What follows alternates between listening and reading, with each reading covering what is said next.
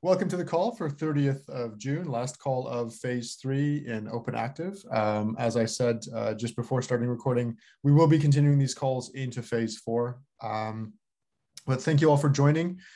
This will be kind of a retro call. It's really just going to be going over the major milestones that were accomplished in phase 3 and just really opening up for comment after that and maybe flagging points of difficulty or questions or desires for agenda setting moving forward that don't have another forum at the moment to express those in. Before I start, however, if we could just go around the screen, I'll proceed clockwise from my view, and I'll just call upon each of you in turn to introduce yourselves. First of all, Charlie Clark. Hi guys, Charlie, Commercial Director and Technical Pretender from Flowwise. Thank you, Charlie. I am Tim Hill of the Open Data Institute. I guess as of tomorrow, I will be project lead for the Open Data Institute on OpenActive. Jason. Congratulations. Thanks. Jason, working with Tim from the Open Data Institute, consultant working on OpenActive, leading on engagement through phase 4. Chris. Hi, I'm Chris from Racefully, activity tracking app. Long time lurker, occasional appearancer. Thank you, Chris. Siv. Hi, I'm Siv. I'm a developer at Iman. And last but not least, Nick. With my mouth full. Hi, I'm Nick from Iman. Yeah, sorry, terrible timing there. Okay, so I will just start sharing the screen here.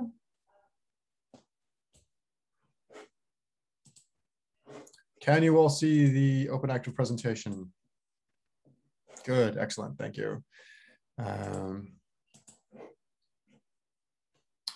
So essentially, what happened in phase 3? Hopefully we're all fairly clear about this. The headline really is the Open Booking API that came out near the beginning of phase 3 and is now, I think it's safe to say, approaching maturity. It's been iterated very quickly, I would say, almost throughout the entirety of phase 3. It's currently at candidate release number 3. It's supported by a test suite, which has been, I suppose, maybe not quite bulletproof, but rigorously tested over the last month. So I think it's a fairly mature specification and should be moved into actual official release soon. Also, virtual events. This was, I suppose, something that was always on the radar, but obviously COVID made virtual events quite important, moved that up the agenda in importance. And so now we can support both live streaming and recorded virtual events.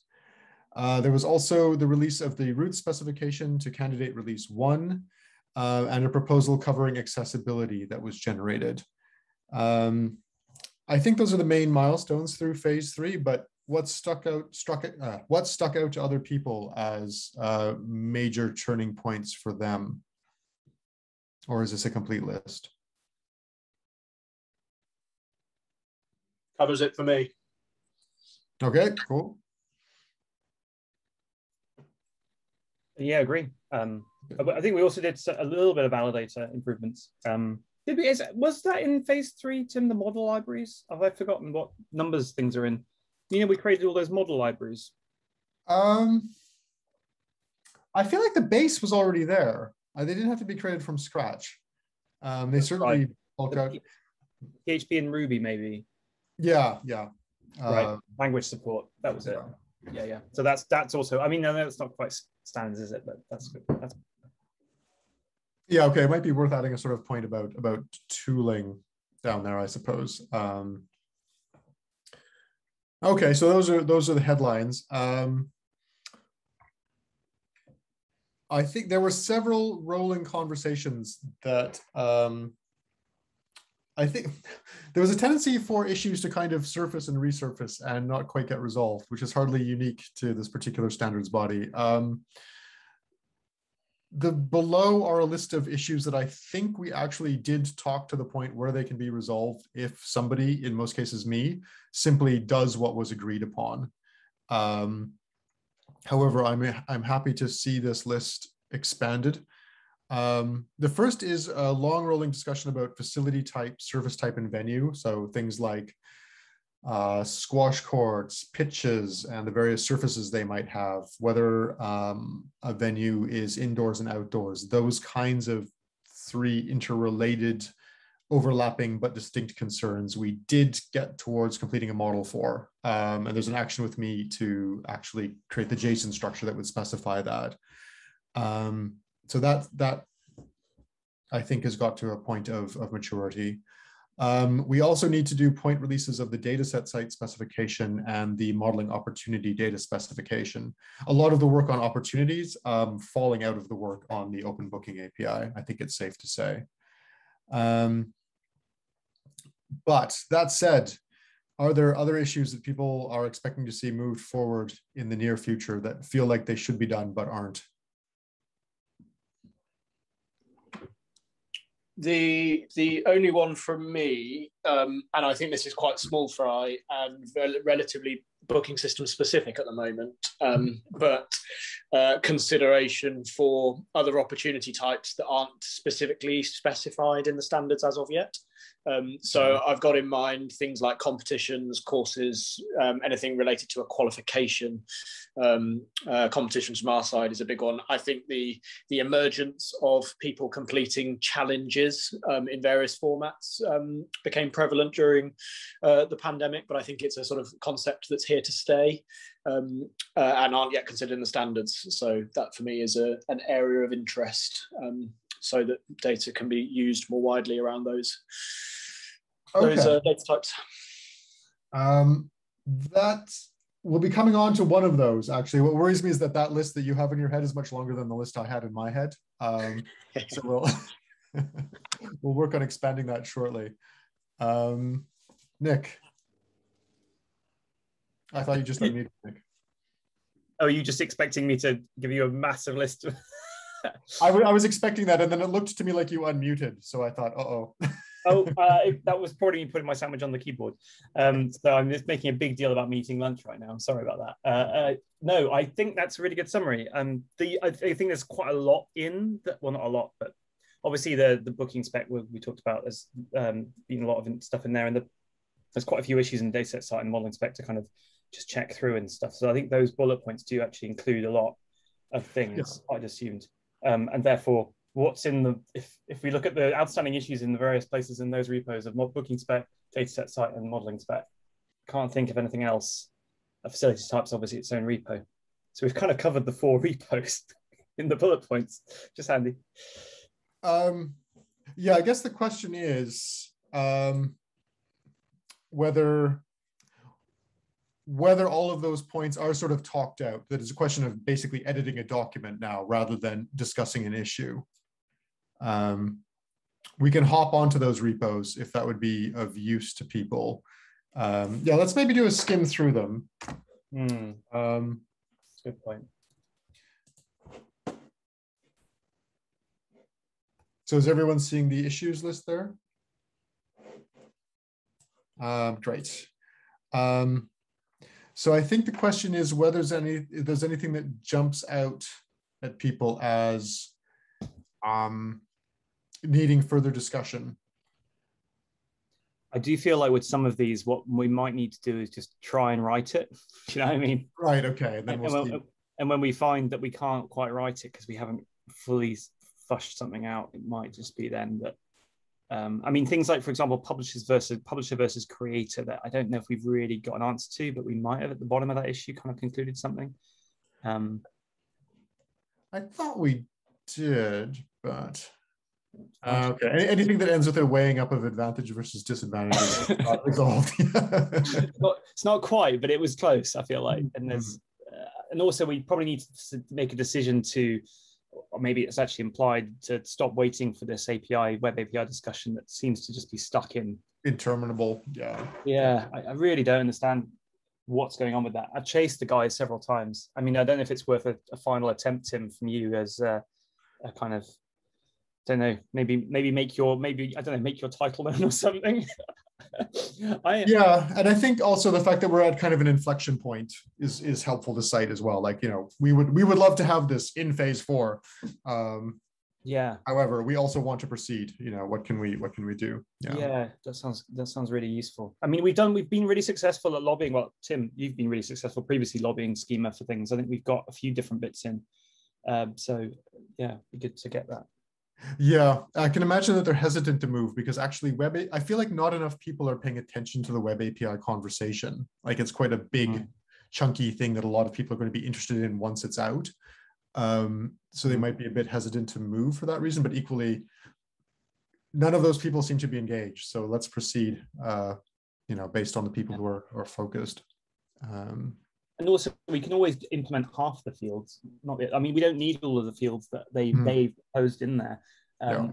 So even if they, for example, just decided to go with the one that references the schema, I forget what it's called, but there's a something too, then that would probably be fine. Like, there's probably like a handful that would be really, really useful for us, like endpoint URL or something, and then the others are less important. Okay. What's meant by human readable content, which is about 2 or 3 up, I think. More human readable content required. Yeah, that's actually about the specify. Well, I think it's got 2 aspects to it. Let me make sure I'm reviewing this correctly. Yeah, okay, so it's much easier to specify what the JSON content of the dataset splash page should be, because that's very easy to describe formally. We don't give a lot of guidance about what sort of content is actually expected on a dataset site page, like what you should actually see. So we're good on machine parsable, we're not so good on human readable. So the question is, what should we specify has to be human readable? And then how do we validate whether something is really, human readable? Yeah, okay. Fine. So I think, yeah, it's just a question of how we cope with that. I think most of the other ones are more or less resolved, but yes, as Nick says, maybe it's a question of trying to write it down and then realizing I've got no idea what to put in this paragraph. Yeah. Yeah, and that might bring us back into the headspace, because I think we've really not been in these, in detail in a while. Yeah. Modeling opportunity data. If you go to the project, Tim, that might be the best place to visualize the stuff. Yes. There's some with this required for open booking tag, which are in the under the discussion column. That, I think this is again one of those things to just look at right. I think in a lot of cases, actually, they have been concluded. Type and ID, for example, has been concluded. Yeah. Shouldn't probably be in under discussion anymore. Just a case of checking that those are indeed wherever they should be. Yeah, I think. Well, let's see.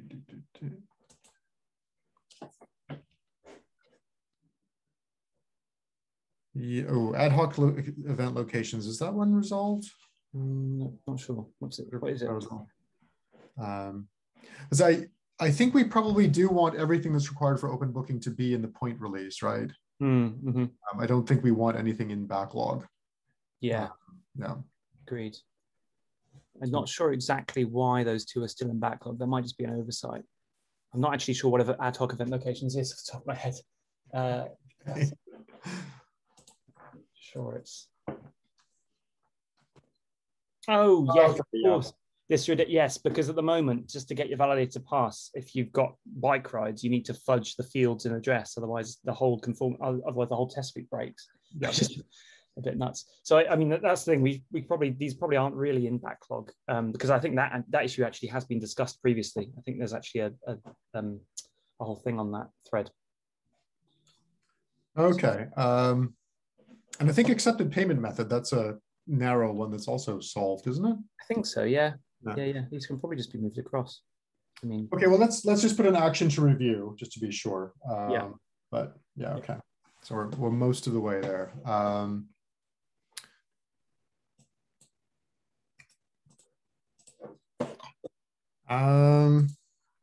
Issues needing further exploration. Okay, so this is where Charlie's shopping list starts becoming relevant. But the first one is memberships, because these, oh, hello? Yep. So there's a very lengthy proposal for how to deal with memberships, which are left kind of underspecified in the current implementation. I think this is probably going to be what absorbs most of the attention for phase 4, is getting that integrated into the specification in a way that suits everybody's requirements, or at least suits the common core of requirements. Now, so Charlie mentioned courses as something that needs to be modeled, but then there was a range of other points that you mentioned, Charlie. Can you refresh my memory as to what those are? So yeah, this is simply where systems like us will potentially be sort of cheating the standards in some form or fashion, which would be things like competitions, tournaments, leagues, ladders, and then event-based competitions, challenges, courses and volunteering opportunities. All of these can, what you tend to find with all of these types of activity is there is still kind of what I'd consider to be a point of entry for simplicity of language. So yes, a tournament has a draw and it has a progression, and it might happen on a day or happen over a few weeks, but that's not really what's important for the standards. What's important is there is an opportunity to enter, and once that point has gone, the standards don't particularly care, and that is modeled with a name, a description, a price, difficulty, age requirements, etc. But I'm sure there are things about a tournament, as an example, that might be of interest to the standards. This is obviously very specific to us, so I imagine it's very low on the priority list, but I do wonder, we've obviously talked a lot about routes, I just wonder with some of these others whether there are system providers out there. Volunteering springs to mind, where there's a volunteering system called Kinetic, I think not to be confused with Kinetic Insight, although there might be some crossover, who provide volunteering systems with opportunities in, and there's probably other volunteering systems that I am aware of that have volumes of data in them that could plausibly contribute to the open data set. So yeah, these have always been on the back of my mind, that we do things and we do publish these as opportunities, but it's thin on the ground in terms of any data specifics and how long we allow that to carry on going. I don't want the gap to increase for systems like us who are just cheating to eventually point at becoming a lot of work to patch that gap in 2 or 3 years' time. I guess, are there issues raised or proposals raised for this? Of course not, Tim. That would require organisation, administration. So, can I ask you to first of all raise those,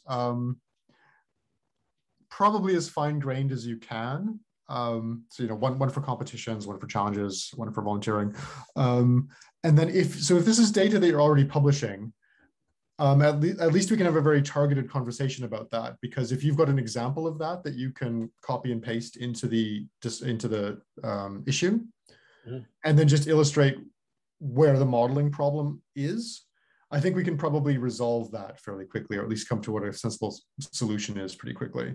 Yeah. But yeah, we have to begin with what the data looks like right now. And Charlie, there's already an issue for leagues that is definitely of interest to sports, at least, as well. So yeah, if you maybe dig that one out. Yeah, I will. I'll go and dig out with some searches and contribute where I can. Yeah, I think there probably is a little marketplace of systems that have probably not quite ever been considered here that might just be worth us sort of looking at. I don't want it to suddenly think it's a priority, because it might come to nothing, but could be of interest.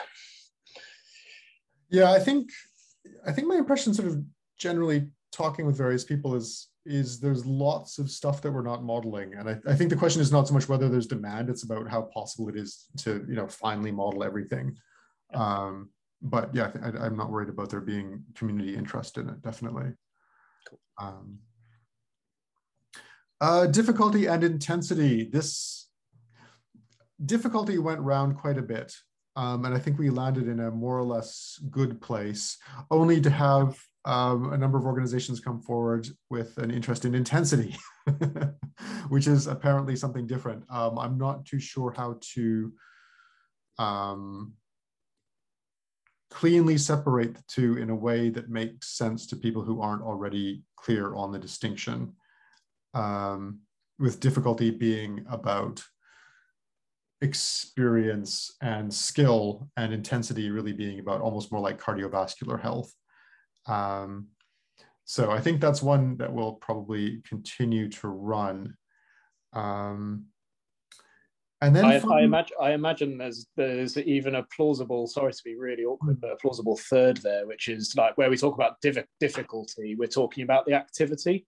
Whereas I imagine in our sector, it's probably more pertinent to be talking about the participant rather than the activity, which might be your like inactive, etc. Like, who is this suitable for, rather than what difficulty level is it? Because a participant looking at a difficulty might have no clue whether it's suitable for them or not, just because it says beginner or intermediate. It might be like you're inactive, so this is suitable, or you are something similar. I've always felt that would be a bit of a sort of hard to use field on the front end for being fit for purpose in all circumstance. Yeah, and I think that's kind of where intensity is coming out of. Is it got flagged in social prescribing and then started popping up everywhere. That, yeah, it is sort of about participants who are entering into a completely new kind of area, typically because they're really sedentary, having a good sense of whether they're going to be capable of undertaking an activity. But yeah, how you communicate that so that people have an accurate sense is really difficult. And yeah, maybe having a controlled vocabulary, saying, are you sedentary? Are you underactive? Are you active? Or do you want to be more active? I don't know. There might be a frame of words that's more user focused that addresses that better. I think there's probably a good reference point in the types of survey that activity providers, especially in regards to funding partners, would go out to ask. So like the classic "how active are you now?" and the active lives might be a good place to start, where they're either referencing like I'm not active at all, I'm active once a week, but there's also sort of yes, I am sedentary. Those because they tend to survey at start of program and end of program, and I think this is probably all like comes from a greater focus on the inactive over the last 2 or 3 years in strategy, but I think that's only going up, not down. Yeah, COVID has not helped at all. Okay, I will add a note on that onto the relevant issue then. Yeah, I don't see us immediately picking up this conversation, but it certainly needs addressing. Just while we're touching on this, I remember the call about difficulties. I can't remember whether we discussed specifically. I was thinking I used to be a canoeist, and the British Canoe Union has skill levels, star level basically, and certain courses or certain competitions would be graded according to suitable for a rating level that I would achieve within a formal sort of exam system, if you like, as a canoeist. I can't remember whether we talked about that. I think cycling maybe has something similar as well. But just while we're just a drive by, I didn't want to lose the thought completely. If it's all useful to the next time we come back to this. Okay, I will add that comment as well onto the end of that thread. And then the final point that seemed to keep on coming up and then submerge again was safeguarding and instructor qualifications, which are not necessarily the same issue, but sometimes seem to arise in the same kind of conversations. And we're sort of stymied a little bit with this one because we don't really have an infrastructure that we can draw upon. There are some safeguarding practices that are widespread. Well, even widespread is maybe a bit much to say. There are some safeguarding approaches that are used by a substantial number of organizations, but it's by no means standardized. And of course, it's a high risk area.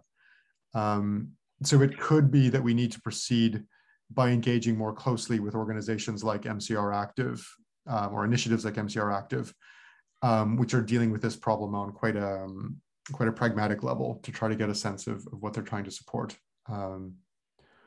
Because this felt like a fertile topic for discussion, and it seemed to get more rather than less complicated as we spoke. I think there are sort of local models out there to try and accredit providers. So I don't know what goes on at MCR Active, but I certainly know Active Westminster have always had the concept of Active Westminster Mark, which was accreditation of quality and accreditation to certain legals, governance and other requirements, and would usually be a sort of, it's not a certificate, but a marker of safeguarding and qualifications. This comes up on almost every data user initial call that I have. How do they control who can get on there, and how can they be sure the governance of those providers is in place? So for me, it is a very high, especially perhaps with the engagement focus priority that might be in place for phase 4 aligned with active partnerships. I think that's could end up being a big area of focus, because I think it's a barrier to entry. Not totally, it can be avoided, but there's certain caution about knowing anyone can publish something that appears on a website that is considered accredited. I think I've always felt when I've heard noise in this area that, and I just don't know where this gets managed, but the blue tick exercise of social media giants is not a bad one. It's just working out how that does get managed. As to someone who has been validated, there is an officialness to that tick, although it might not still indicate absolutely everything. I don't think we're going to get to the point of actual governance checking and check they've got every legal document, but it could at least be a signature for or a label of quality that this has been looked at, and otherwise this one hasn't. I've worked an awful lot with organisations around kind of quality marks, as it were, but the how often certification is reviewed, in because your safeguarding certificate has to be reviewed every 3 years, and so does a quality mark. So somebody could be signed off, but then a month later their qualification goes out of date, but their quality mark stays in date for the next 3 years. So it's just not as live as you would want it to be, and things fall through the net, unfortunately. Yeah, I feel like MCR Active gave us a nice walkthrough of their accreditation system, which was mostly focused on safeguarding, although it did touch on instructor qualifications a little bit. And my impression at the time was that it was quite thoroughgoing. I think the difficulty was it relied upon a lot of human validation, that there was always a human in the middle who was looking at all of these documents and making sure that they were legitimate and fit for purpose and so on. And I suppose one of the questions for us is how much we want to assume that kind of infrastructure. As it's also the case with the sort of NGB strategy for safeguarding is very heavy, very pure, very pyramid kind of focused. With this idea that the NGB accredits, creates a code of conduct that various organizations sign up to, and then their conformance to that is audited by the NGB, and so on and so forth down the chain. That's extremely heavy. But whether we can do much more than point to those other kinds of structures that other people put up, like MCR Active or the NGB structure, I guess is the question. We probably can't create a complete system that handles all safeguarding, or even specify how one works, but maybe that is a requirement. It sounds like what we need to do is talk to active partnerships and other interested parties and get a sense of just how heavy a system we can be expected to support and how widespread those are. Is there a future role of SIMSA in that process? Sorry, a future role for? SIMSA. What worries me is I don't know what you're referring to. I'm looking at Jason. I wouldn't want to rattle off their whole acronym, but the new Chartered Institute for Official Qualifications in our sector, as far as I understand. Oh. Yeah, they sound relevant. it needs an actual sector person. Jason, you're the closest we've got on the call. Yeah, I haven't had too much involvement with those guys, but I'm also aware that I don't think everyone is kind of registered with them. So I don't think they hold a database of live certifications of all coaches or qualifications of all coaches. That's quite individual to NGBs or different bodies. Yeah, I certainly know. The only thing I do know, some of their early work, just crossing over with partners we work with, was about creating a much more official. I can't think of the wording at all, so I'm gonna have to do layman's terms, but like much more official recognition of job roles, job titles, job qualifications, etc. across the sector, so that it professionalises the sport and physical activity sector much more, and recognises when you have certain qualifications, safeguarding credentials, etc. I think they started as an independent. I don't really know their full journey. I think they started independent and are now supported or funded by Sport England, but they are being recognised as the official sort of. They are the ones who will recognise the professional accreditation across the sector. It's just they're still only 2 or 3 years into their journey. So I'm just thinking they feel like the right place were they to be a larger body over the next sort of 5 or 10 years. Okay, I think probably there's 2 aspects to this, because I feel like what we've done in miniature just now is like a compact version of what the conversations previously have looked like, which is like sort of ever branching and ever getting larger, with more people that we should probably be talking to. I think what I will suggest then is that we, first of all, do some kind of data collection exercise to get a sense of how big a priority this is for the sector. Charlie has indicated that it's high. And then I think I want to kick this a little bit up the chain and talk to Sport England about who we should be talking to, actually. And then we can start going from there, because this feels like getting a quorum on this is going to be very difficult. Like everybody to some extent has got a stake in safeguarding, and who's authoritative to talk about it, I think is a difficult question. So that's another action for me. I quickly take it up a level, and just think about what we're trying to achieve with the representation of safeguarding and qualification information in the standard.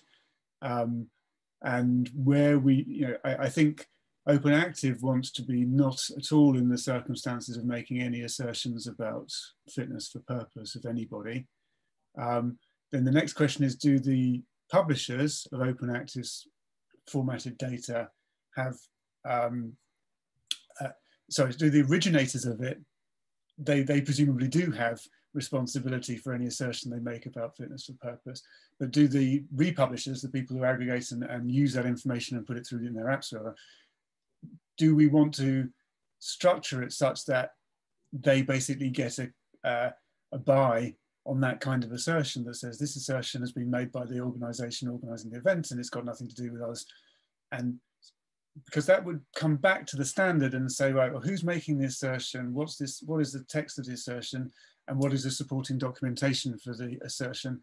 And maybe that's all OpenActive needs to do without getting into the weeds of validity and the how current it is and that sort of thing, which would make this an awful lot simpler from an OpenActive point of view, but maybe at the expense of putting effort onto the publishers to be able to back it up or come up with their own way of backing it up. But it is quite flexible that way.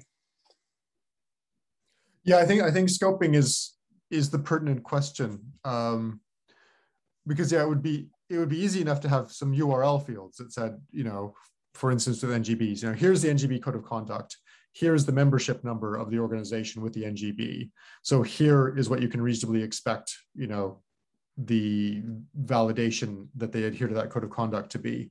So that would be, I don't know, 2 or 3 URL fields. Yeah, and then there's the whole other world of DBS checks and dating and validity stamps and so on and so forth. And yeah, I agree with you, Chris. I would prefer that we not engage with any of that, that is left to somebody else to worry about. But I think it's just a question of getting the scoping right and validated is just the first step, because minimal would be great, but if that leaves people with doubts about the initiative as a whole or what's happening to my data, obviously something more heavy-handed is going to be required. Yeah, I think we just need to guard against trying to build as an accidental addition to this standard a whole standard for sports qualifications, which would be its own thing for sure. Mm-hmm. Yeah, I guess that's the danger as well. Is just scope creep. That phase 4 standards eat everything. Yeah, that's right.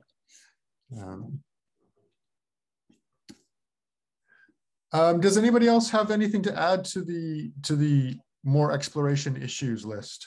These were the 4 that jumped to the top of mind.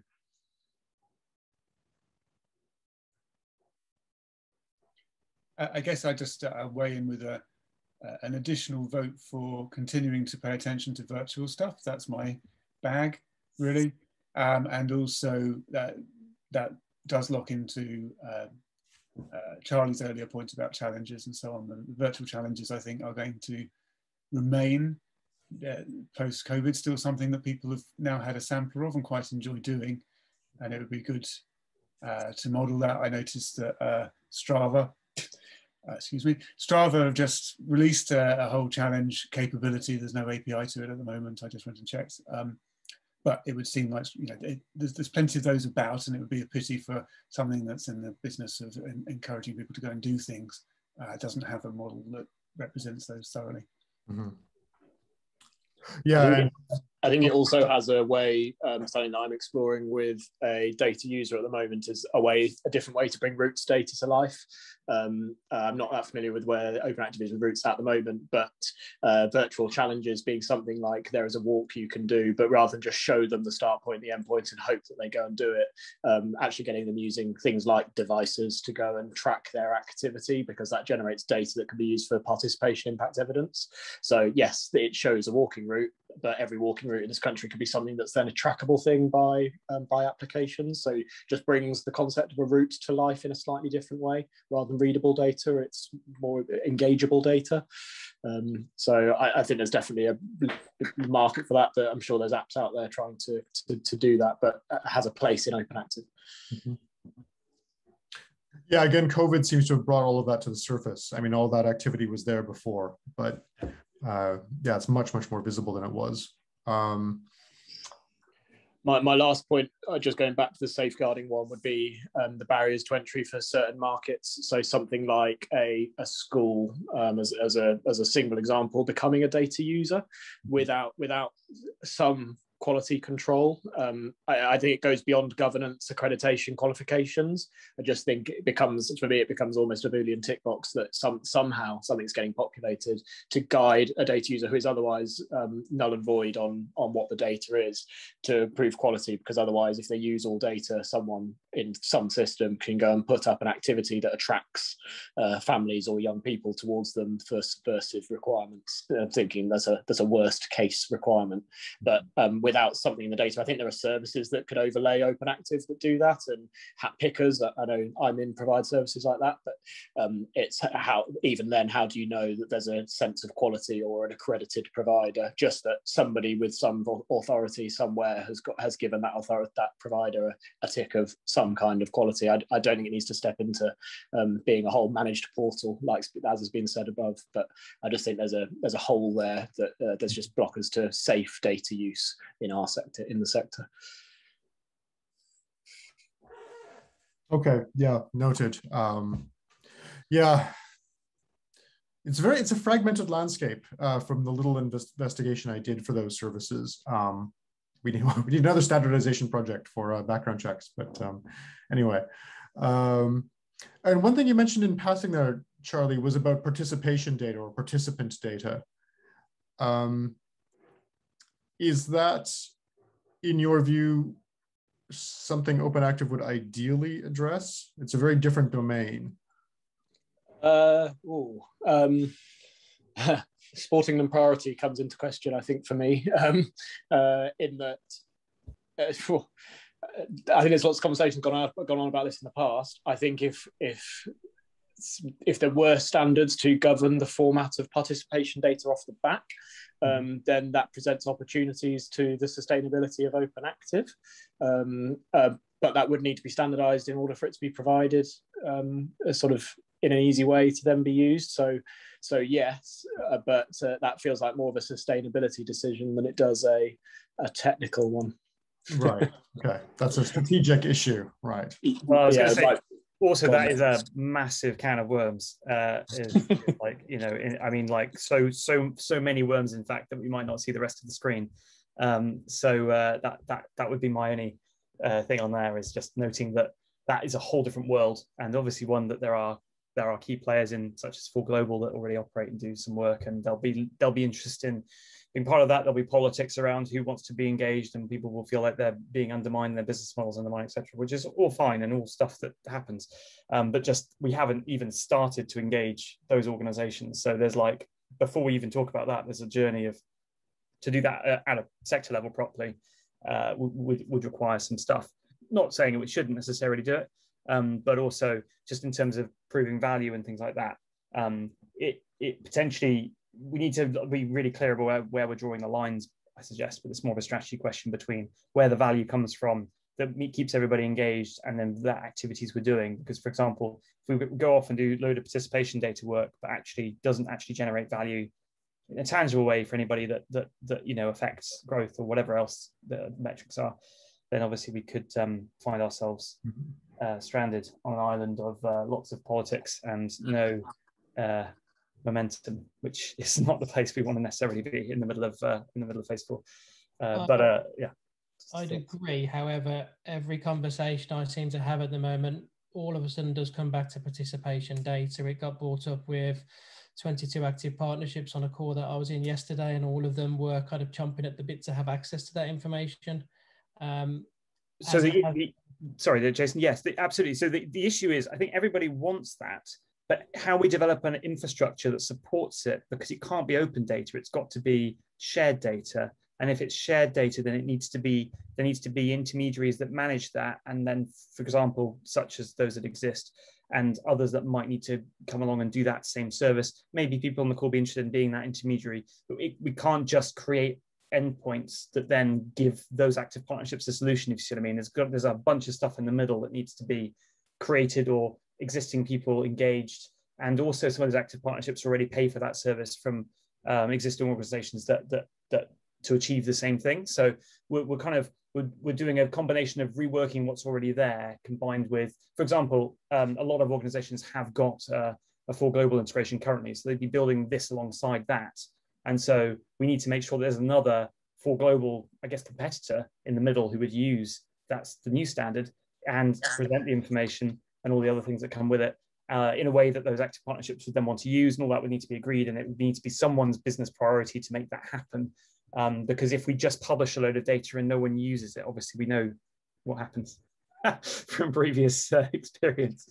It feels like, because I agree on both sides, it is a can of worms. It is going to be a political absolute minefield. That, but equally, if we're talking about phase 4, it would be amiss of us in the role of phase 4 to have not, I guess, it not be on the agenda of exploration for sustainability, and so it feels like a kind of there is a gap, obviously, that we're aware of, but it feels like an executive and board level agenda item that should be there, because if it's not, we're missing a major point. I think I completely agree with everything you've said, Nick, and I think there are moving parts in the sector, but equally at a macro level, at a political level, if that data were to exist in a market fair way, it would potentially transform the role of OpenActive, I think, if that's not too big a statement. Absolutely, assuming that we don't lose OpenActive because we don't deliver any other value and generate any growth. Because if we don't get more growth, so I think what we're having right now is that board level discussion. Yeah.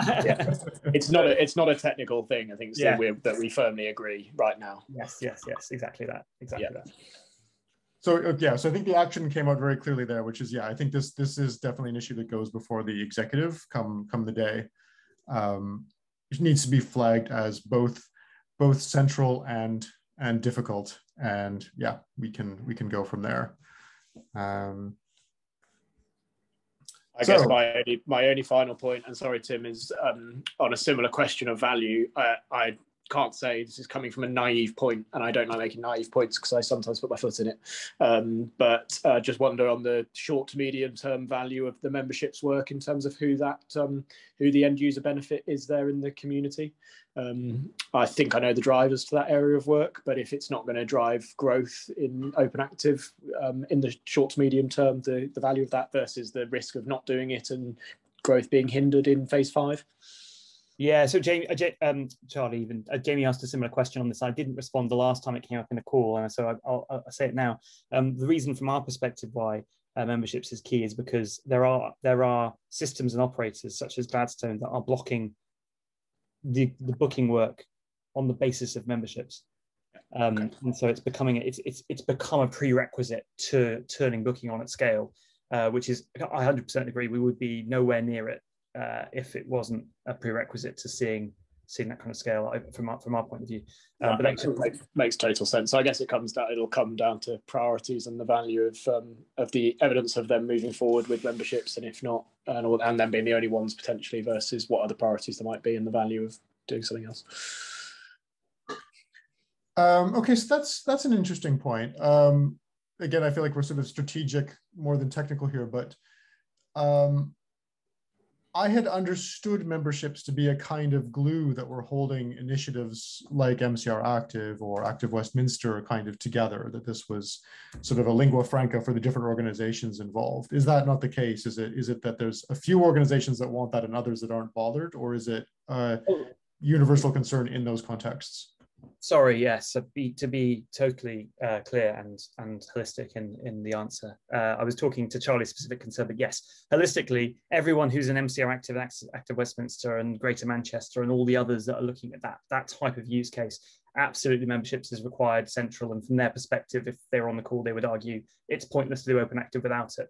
And from an operator perspective, if you've got the membership model being central to their business, it's pointless to do OpenActive without it. So talking about operators, talking about that local authority world, yes, very central, and therefore a prerequisite to making OpenActive work in that context, and the data then being available to other use cases such as Playfinder, Playways, etc., etc. So obviously there's an interaction between that world and everything else. So I suppose, talking to Charlie's point, from a kind of long tail perspective, of smaller providers, memberships isn't really something that's on their radar from what we're aware of. There's no blockers. No one's saying we need to have memberships before we can do anything in that area. So it's not going to block getting more long tail data available, and it's not going to block a lot of use cases around that long tail data. So I suppose if you've got like two stacks of you've got all your local authority and activities and partners and all that on one side, and you've got all the tail stuff on the other, they can independently work, and obviously one can be completely blocked until membership and the other one will just crack on. The point where we've got membership, then both can interact and everything moves forward. I'd actually, that was really well summarised, Nick. Well done. Very good. I think there's actually a sort of interdependency between two things and two parts of the community. So memberships does feel very tied to local authority and operator world, and where the benefit value is, both benefit to them, value to the initiative. Equally, I'd suggest that maybe not quite to the same extent, but safeguarding and qualifications, that prior conversation to the tail, in that I think there are volumes of small data users and small data providers, publishers, who the connection between those two might be sort of primed on that concept. The idea of a school being able to connect with or publish the data of all the local providers within their ecosystem, that might be too difficult if they can't guarantee safety of their parents and young people, and so safeguarding and safety being really important there, and potentially being a similar blocker to a potential high volume of data.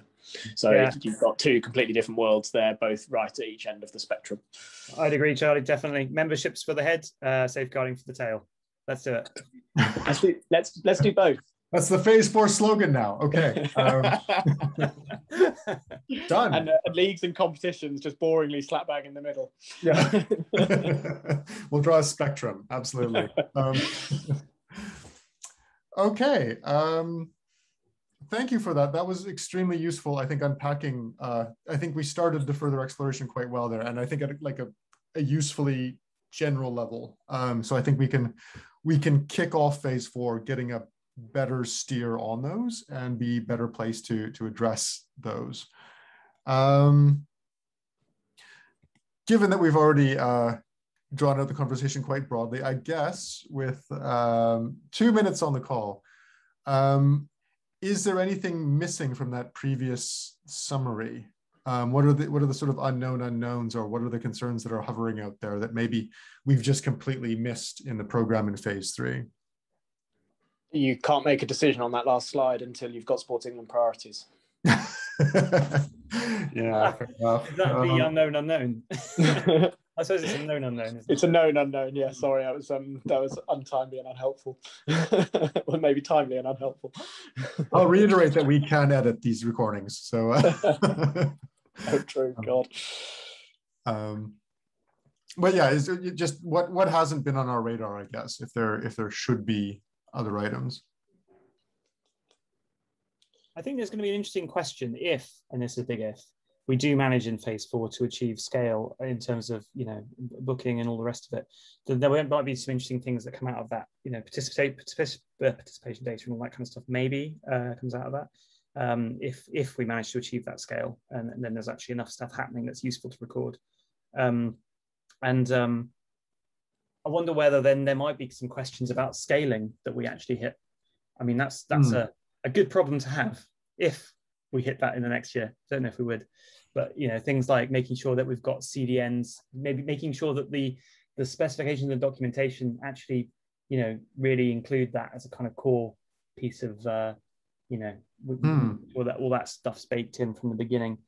Although some of that's already there to an extent, I suppose. But then other things like that, I suppose. There's one thing getting this working in theory, and there's another thing getting it working at scale.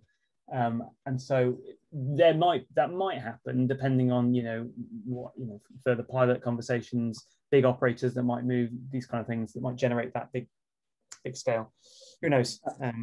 This might be put the cat amongst the pigeons. I'll see who this riles first or excites first. One of negative or positive. I think phase 4 is going to be the emergence of the OpenActive marketplace, or marketplaces that push OpenActive forwards, and that brings into question whether there should be any technical involvement in what a marketplace looks like and shows data sets that include things like the name of your system, the description, the offers, the pricing. I think that's going to grow very rapidly over the next few weeks and months, and whether there should be any sort of help of the community that sits around OpenActive to shape what those sort of say, and how the descriptions and communication is standardized and made fair, and all those other things. I don't think we've ever thought about it from a technical perspective, but I think there'll be a marketplace and several marketplaces in the market in the next few weeks. Yeah, I was going to say, actually, the EMD marketplace that we had some involvement in does have some JSON. Of course, it does. Some open data underneath it that is roughly formatted in a kind of. It was started out with an attempt to match schema.org, and then kind of due to time constraints, it gave up a bit. But yeah, there's a starter for something there if we did want to look at standardizing what an offer looks like. I mean, to be honest, I think Schema's got most of this anyway. Products, offers, all this stuff. It'll probably be quite simple to pull something together and then create something around it, at least as a basic thing. I'm not sure how much value it adds more generally, mind, in terms of priorities versus, you know, memberships and the other one, the slogan. So safeguarding, membership and safeguarding. Yeah, so I wouldn't necessarily put it up there with those, but something to mention. I did have, I mean, this marketplace conversation has been brought up several times, and I had spoken to MCR Active about theirs, and they did say if we were to create one centrally, they would just use ours.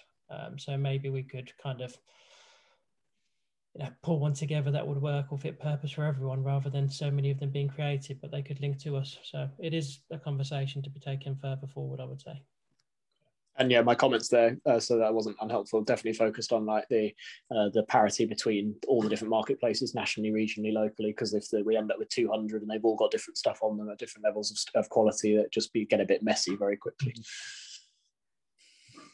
Okay, so we've got this sort of more like meta concern in a way about representing OpenActive as a commodity. Okay, that is a useful note, I think, to close on, unless anyone's got anything urgent they wish to throw into the mix. And in fact, we're a little over time. So I'll say thank you very much for the call. Thank you for participating in phase 3. I look forward to seeing you in a couple of weeks for phase 4. I'll circulate some terms of reference for phase 4 in advance of the next call, and look forward to talking then. Thank you very much.